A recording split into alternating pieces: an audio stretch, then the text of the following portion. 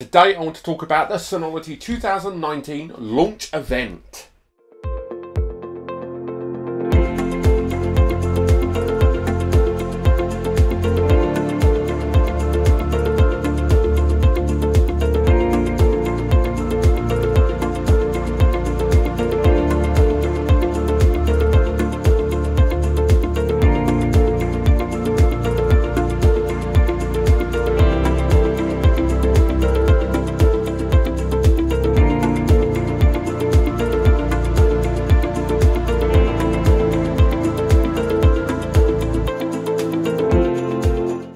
Now, the 2019 launch event was just in London. It was the second stop on the Synology tour of their 2019 launch of all their new products and services and all the announcements of what we're going to see in the latest version of DSM-7 released next year. There was some hardware and a lot of software.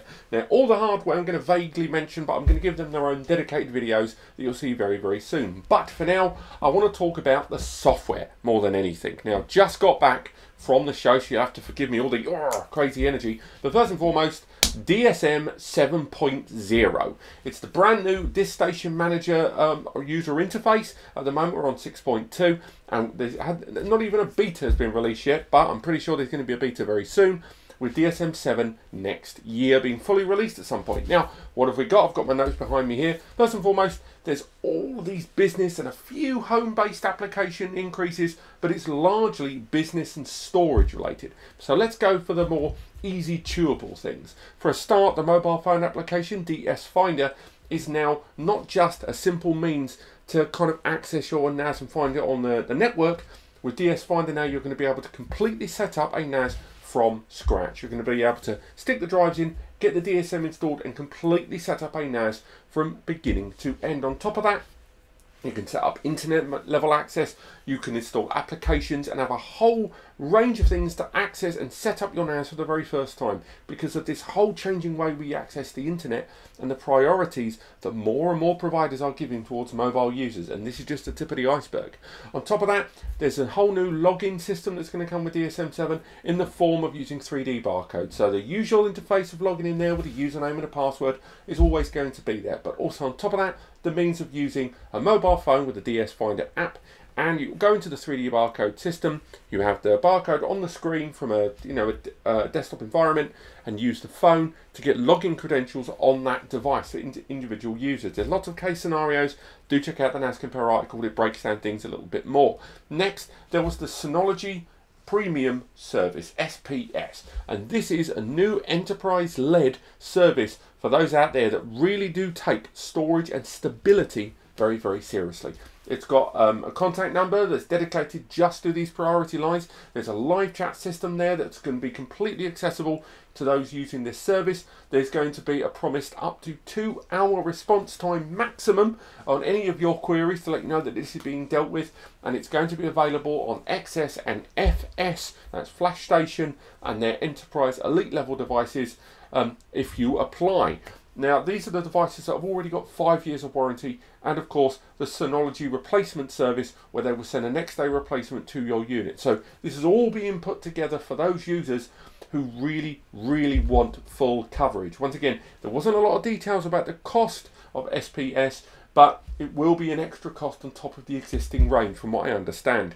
Now, bringing it back to storage, we can talk about the new accelerated RAID. Now, in DSM 7.0, you're going to have the choice when rebuilding a device in the event of a RAID, a hard drive failure, where you have to use the parity and rebuild the drive.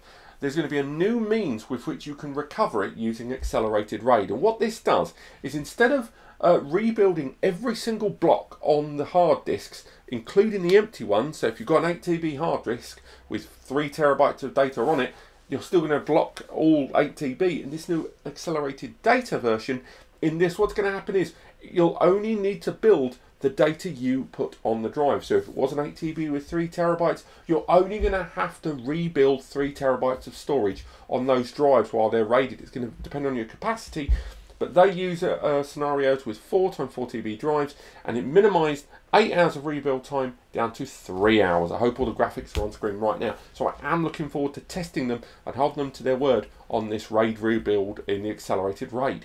On top of that, staying in that area, I should say, there's this business of failure protection. Now, for those that are aware, Seagate Iron Wolf have a health management system that's built into Synology NAS if you use them. So if you use a Synology NAS drive, you can access that user interface and check on the health of your drives and run individual tests. On top of that, you've got Smart that can do periodic tests on your hard drive. This new version in failure protection is a smart system where it learns, and there's lots of data that Synology have gathered in the past on their own tests. Don't worry, it's not using your data. Someone actually asked that question to ascertain little tiny clues, little indicators that a drive may fail. And failure protection will let you know way in advance if there is a problem with a complete failure anticipation based on that data. So they've got a success rate, they are saying, of 9 in 10 drives. That's a 90% success rate. And if you do have a hot spare installed, you can manually select an option that's disabled by default, so that if one of your drives starts showing indicators of there being a problem, it will automatically start moving the parity and cloning that slightly iffy drive by their indicators onto that hot spare drive, thereby technically never having to worry about a rebuild, because that drive will just be a clone of the drive that's showing symptoms, and there won't be a RAID rebuild because that drive will just clone in the background, and then you never have to worry about RAID rebuilds. It's fantastic, really. Now, sticking on the theme of storage, we can look at that application from last year, Synology Drive, and it's now going to support file streaming. This is something we've seen before, but a lot of people get it mixed up with synchronization. Now, synchronization is the ability to have a folder or localized directory on your PC that synchronizes with a cloud or NAS system, and therefore gives you those files that are on the cloud or the NAS access on your local device. File streaming gives you a folder on your PC or Mac system, and from there you've got all the folders and all the files and everything there, but these files are kilobits inside compared with the megabits and gigabits there on the NAS or the cloud. And what happens is, the more frequently these files are accessed, it will download those files in an intelligent manner. Or you can force the system to download them as you see fit, which is pretty good too. But file streaming is something that's becoming increasingly popular because most users who store loads and loads of files on their NAS do it so they don't have to use up all the space on their localized device. And file streaming gives you the ease of localized file access that you get from synchronization without having to download every single file and have double copies using up all that space. Now there have been even more improvements in the field of Synology's own CMS program that's been around for a few years, with this new improved user interface and control index that covers more than 10,000 units up to that if it wanted. That's 10,000 Synologies can be monitored by this one application. And from there, you can ascertain and check the firmware and the health of individual units and be selective about what does what, which one gets firmware, or do blanket ones where you can create rules where certain teams of devices get that. And the same thing goes with the health of devices to get monitored, tailored alerts and application control onto these devices. So rather than have to go through each one by one to do it, you can bulk them all together and action these things one by one. Now, carrying on, we can talk about Active Backup Suite. Now, I've talked about Active Backup before. There's lots of different versions there from Synology, and Synology are pleased to confirm that Active Backup Suite is going to be free.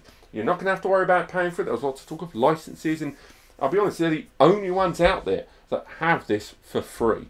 Now, again, if you don't recall the other videos, Active Backup is this means where you can monitor multiple Windows PCs, servers, and other Linux-based devices, all from one control deck. All of that, you can monitor them and action commands onto multiple servers from one user-friendly interface, as well as things like deduplication, localized backup, iSCSI backup, virtual machine backup, cloud-based server backup. All of these can be done via that one interface, and this is something that other companies are charging hundreds, if not thousands of pounds for, and Synology are now rolling that in with the SM7 grass. It is definitely something to look into, and I recommend you check out my videos on that very subject. One thing that did come up was the router, with the mesh router we talked about before, the MR2200AC. It's now been confirmed that it is going to be coming out in early to mid-October, and it will be quite affordable as well, and it will arrive at the same time as SRM 1.2 Synology Router Manager. Now do check out my other video, but a lot of it's about profiles and registered control and Google's own safeguards that can be installed on the device, and there's a really nice user interface there, and hopefully there's a graphic on the screen there for you. Otherwise, do check out my video from back in the summer that was taken during Computex, or check out the guide that NAS compares.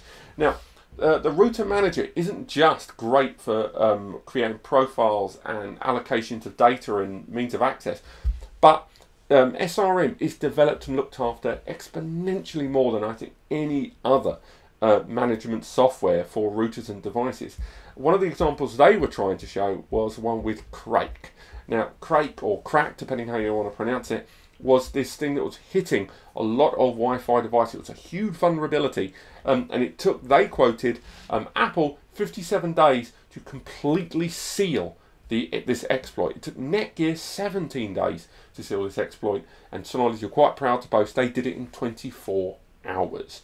Now, there were loads of other things at this show. A lot of them are related to the hardware devices. We will talk about in another video the UC300. It's this great dual controller rack mount NAS. It's really the embodiment of this Synology high availability, SHA.